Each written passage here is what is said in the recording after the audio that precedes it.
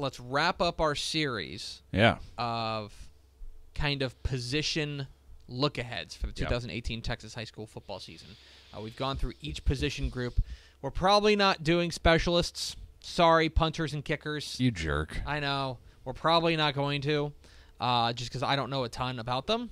But let's take a look at defensive backs.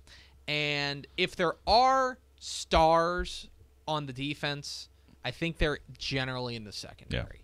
Yeah. It's either, to me, a rush end, be it like an outside linebacker or defensive end, or it's in the secondary. Yep. And so there are, I think, a number of guys who you would classify as, stars that are coming back this year. Yep. For example, look, we've got Jalen Catalon from Mansfield Legacy is coming back, right? He's one of the very best players in the state and a guy that you already know. Right, I don't have to tell you that he's a 2-time Player of the Year, basically. Yep. You already know about him. Perhaps you even know some of the other guys who are coming back in the secondary. That's not who I'm interested in talking about here. Much like these other things, I want to talk about guys who maybe you haven't thought of, whose names you don't know yet, but we think you may know as 2018 progresses into Texas high school football season. And so let's start in Katy. And not where you think. Oh. Let's start at Katy Taylor. Whoa. Hey, okay. Katy Taylor, safety, Ben Montgomery. Part of this, I think, is due to the fact that he plays in Katy. And like it or not, arguably the most consistent defensive force in the state resides in Katy as well. Yeah. Right? If you don't play for them, you're already playing from behind to get noticed. But this is a safety, 5'11", 200 pounds. I think last year he may have even gotten overshadowed by their own running back, Ian Beek. But new coach Chad Simmons really likes this kid. Really likes what Ben Montgomery brings to the table at the safety position.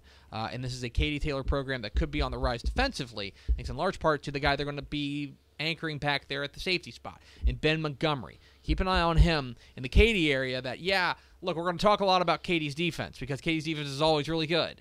Well, keep an eye on the Mustangs because I think Katy Taylor may have something to do with it, may have something to say, thanks in large part to Ben Montgomery. That's one guy to keep an eye on. Another one down the 5'8 level. Let's go to Austin. Let's go to the Maroons. Yeah, man. Old Austin High. Austin High. Let's talk about Tevin Wooten, and this is a corner. Corners, I think, are harder to identify as great than safeties because I think you kind of only notice corners when they get beat. Right. Yeah. Fair or not. But this is a guy who is a playmaker for the Maroons, Tevin Wooten. 72 tackles and 6 interceptions last year. He returned 2 of those picks for touchdowns. This is an outstanding man-to-man guy. He doesn't need help over the top. He's got great ball skills. I know Coach Mike Rosenthal really likes what he has at the corner position. And in a lot of respects, if you have that guy, you can put him out there and say, cool, we can take away your best weapon, and then we'll kind of figure everything out. So I think Tevin Wooten could be a guy on the rise this year, especially if the Maroons have a big year. You may be hearing more and more about what Tevin Wooten brings to this defense. Keep waiting for those Maroons to have a big year. Come on. I know. Let's go, Maroons. Year, but yes, I agree. Let's go south. Let's go to the Bearcats of Raymondville and talk about Jacob Poses. This guy is a playmaker all over the field. He led the team in tackles at the 146 last year. But this is a guy that it's very clear comes up with the splash plays. I mean, this is a guy who had 9 tackles for loss as a safety. Mm-hmm. He's a guy who had 3 sacks as a safety. Forced 2 fumbles. He blocked a kick. He had an interception. This is a guy that you throw away from. You game plan around if you are playing Raymondville. Jacob Poses had an outstanding junior season, coming back for a senior year. Could be a guy who could have that big breakout year. And when we're talking about 4A high school football, especially in South Texas, here's a guy in Jacob Poses from Raymondville that could be ready for that big leap and get onto that mainstream thing. And again, it's one thing to have tackles, and I think it's another thing that a lot of people turn to safeties like Jacob to be splash players. Here's a splash player making an impact. He's making big plays that turn the tide of the game. Jacob Poses from Raymondville is that, or know that name heading into 2018. The 3A level. Let's go to Merkel.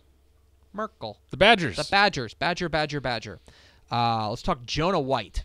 And Jonah White, To call him it's probably not fair to call him a defensive back because he's really does everything, as you kind of do at the 3A level, but this is a game-changing player, okay? He's got the size, 6'1", 200 pounds. This is a D1 prospect. This is a D1 prospect. He had 6 interceptions defensively last year, which is really good if that was all he did. He could be playing quarterback for Coach John Cornelius' Badgers this year. Last year, he was fantastic. They got him the ball in a variety of different ways. He ran for 4 touchdowns. He caught 9 touchdowns receiving. This is a guy they want to find a way to get involved in many different ways.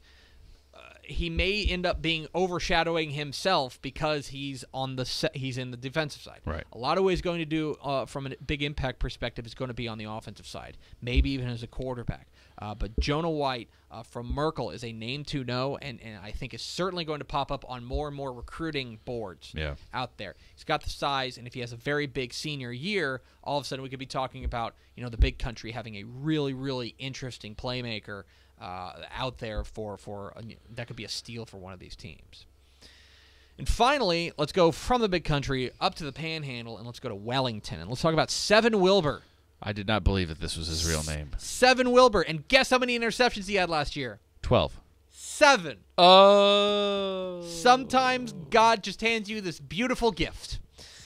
Seven Wilbur is an outstanding defensive back for the Wellington Skyrockets, and I think that in a lot of respects, he is a guy who gets overlooked because of who else is on his team. Sure. This is a loaded Wellington They're squad very good. coming back. Yeah. Trevor Roberson, their big tackle. They've got a great running back whose name is slipping my mind right now, but a lot of big-time playmakers. In a lot of respects, he could be the 3rd or 4th most prominent player on his own team at the 2A level, which is insane. Right. But Seven Wilbur is a guy to keep an eye on. He makes big plays. 7 interceptions speaks for itself. But that's a name to know at the up there in the Panhandle and in the 2A level is Seven Wilbur, because this is a guy who is on the defensive side making plays for this Wellington squad. Those are 5 defensive backs you need to know heading into the 2018 Texas high school football season. Don't be surprised if 1 or 2 of them become relative household names. I'm kind of sad that series is over. I've learned a lot about a lot of guys around the state I didn't know about.